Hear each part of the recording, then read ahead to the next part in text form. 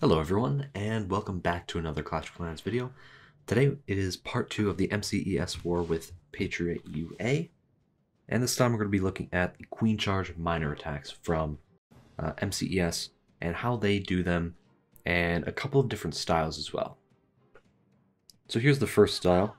We have the Quad Quake with the Queen Charge miner, and the idea here is, because there's only 2 layers of walls, or 2 layers of defenses between the outside and the town hall, he's going to break open that scattershot area with the Quad Quakes and get to the town hall with the Queen Charge. As well as in the army you see 7 loons. So this is kind of a replacement for hogs, but they're a lot easier to control, and it makes a lot more sense to have them for outside defenses, keeping all the miners inside the base, rather than to like bring them along with the miners. So it makes them a bit more precise and like more skilled, I guess. But it's more like, it's a bit more, there's a bit more utility in loons than just hog riders, because loons have quite a bit of health and they do a lot more damage. So he brings in the... So Hytron brings in the Royal Champion to take care of the Inferno Tower. So that helps the Queen out a little bit while she's hanging on, or taking on the CC. With the ability, she gets the Town Hall. Not sure if she gets the Eagle Artillery too. But as you can see with this base, it's quite the rectangle, quite the L shape. So these miners have a really good job, a really good time just pathing around it, and with the help of the Warden, giving them some extra health, some extra HP, some extra HP, they're going to take down the rest of the bases, rest of the defenses, and he still has a couple of loons left over to take care of some outside defense, as he did with the Archer Tower and the mortar on the outside there. And he's going to do that also with the back-end Tesla farm. So there's quite a bit of utility in those loons. With the help of the freeze spell, these loons are going to be able to take down those, and also tank for the cleanup. So he's left with like 20 miners up. Quite the attack for this base. So pretty good. Next up is another miner and loon attack, except with a lot more loons actually. 13 loons on this attack. The reason for that is he expected and got a whole bunch of air mines. So it was quite the lucky thing there. He was able to get all those air mines. So someone who wouldn't be expecting that from a teaser base would be just a normal player that doesn't really play in Legend League or anything like that. Or at least not High Legend League. High Legend League teaser styles are very, very popular. Basically every single base is a teaser style. And usually the traps are on the outside, like that. So 11 of the 13 loons were used just for that. Just to make sure that the Yeti Bomb actually got the Town Hall. So yeah. Queen Charge has 1 wall breaker layer so far, and that is going to get the air defense in the middle that could hit his healers. But the next layer of wall breakers is going to go in for the Inferno Tower.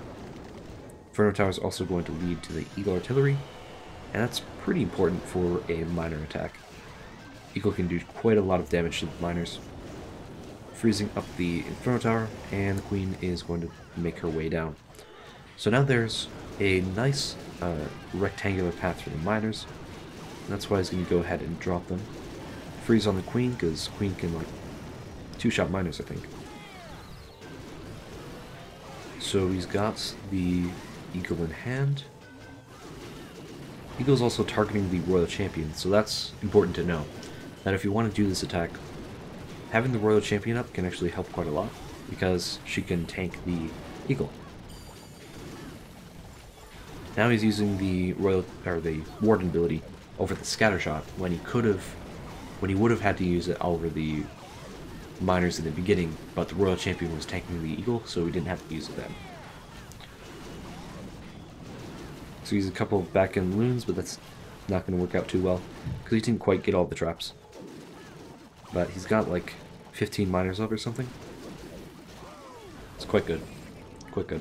If you can plan attacks in... If you can plan these types of attacks in 30 seconds, you'll do really well in Legend League. So I think... I've done a lot of hybrid in Legend League. Probably make a couple videos on that. But I do want to try Queen Charge Miners just straight up like that. Next after hybrid. So here we go with MechLink with the last Queen Charge Miner attack.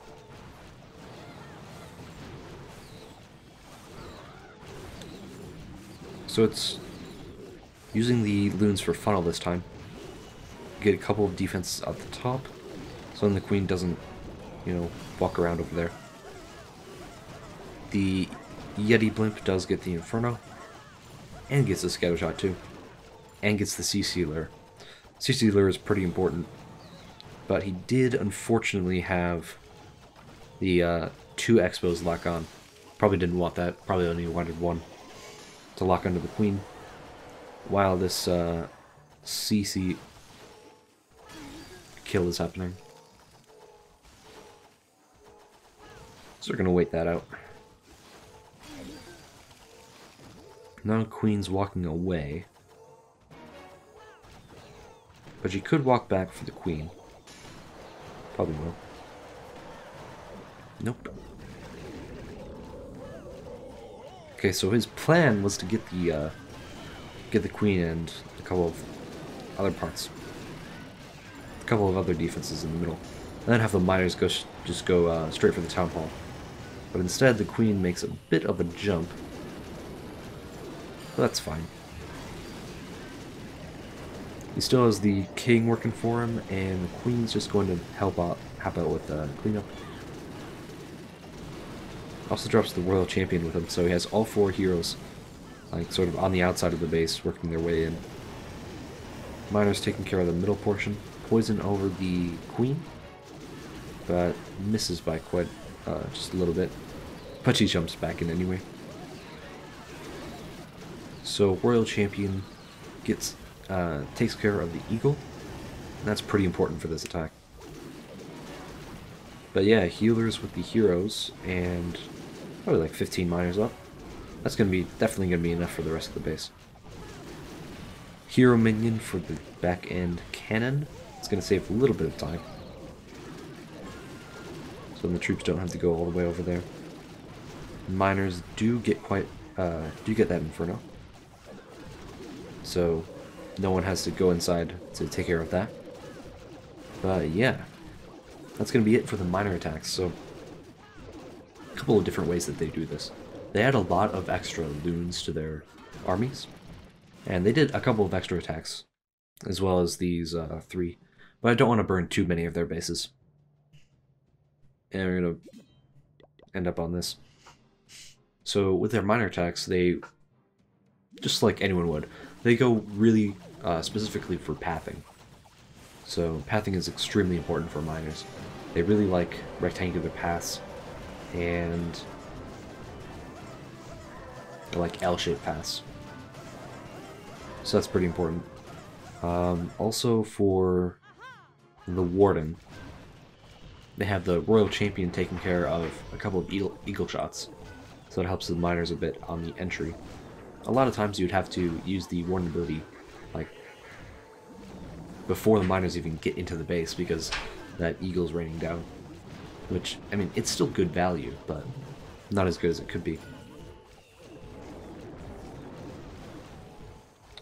But now we have this Yeti Smash Yeti Bomb. So the Yeti got the single Inferno, I think it was. and the Queen's going to make her way up to the top of the base. A couple of Yetis making their pathway, and then he's going to drop all the rest onto that jump spell.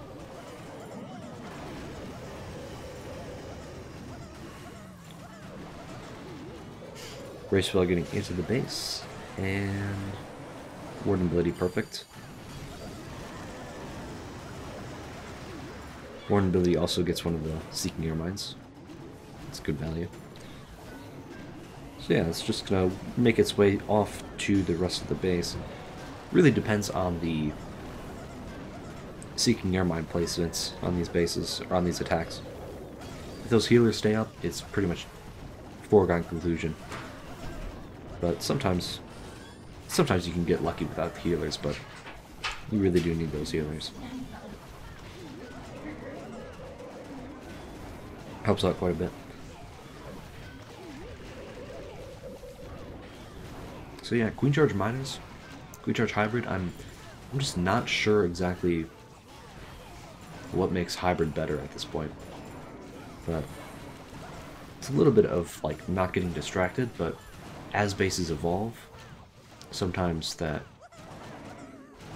Hybrid just doesn't make any sense anymore as people figure out how to defend it.